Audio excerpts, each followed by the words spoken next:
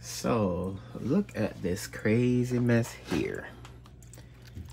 This is the one that sparked it all. My first little indoor setup that led to me doing something in the back. I had them in there for a little minute, and then it led to this. Now, this right here is something serious.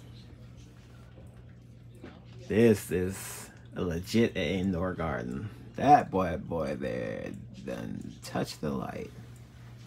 Ain't that something? So look at that.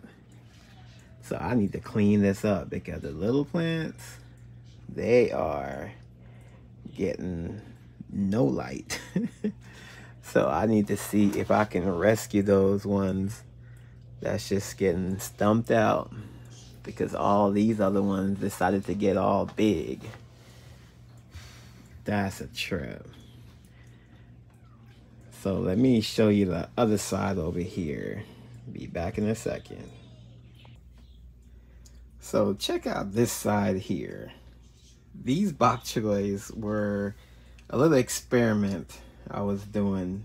I was growing some microgreens, and a few of them, you know, I took to see if I could grow them. Now everything was going well until I decided to do these, and these are okras, and they just grew so tall that I had to raise the light up, and because of that, the bok choys stopped getting light. So I'm gonna have to do an experiment to try to rescue these and see if I can get them looking better again. Because look at this one here. Because this big old plant start blocking out all the light, this one is suffering. But look at the stalks on this thing. That is just crazy to me. But yeah, I just wanted to do a little video to show my little indoor garden, and you know, just show me practicing growing food, because you don't have to have a lot of space and have a big backyard and all that stuff.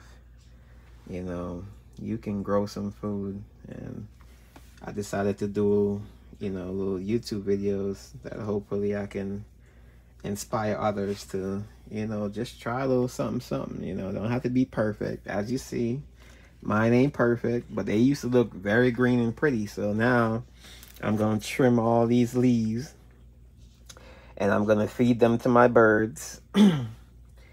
And whatever I don't feed to my birds, I'll feed to my worms.